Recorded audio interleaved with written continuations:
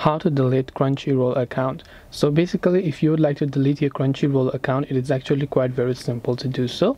All you have to do is go ahead and then first of all make sure to launch the Crunchyroll app, and this is the type of interface that you will be able to see. Now once you launch the Crunchyroll app and you see this, what you have to do is, if you want to delete the account, tap on the account option located at the bottom right corner of the screen.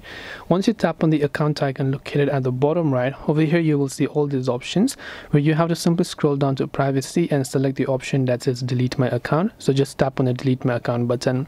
Right here, just select I understand account deletion is permanent option, then tap on the continue to account deletion option.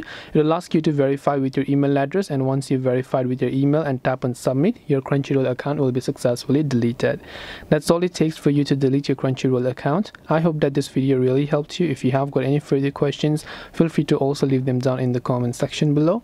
As always, thank you very much for watching till the end of this tutorial, and see you soon in our next video.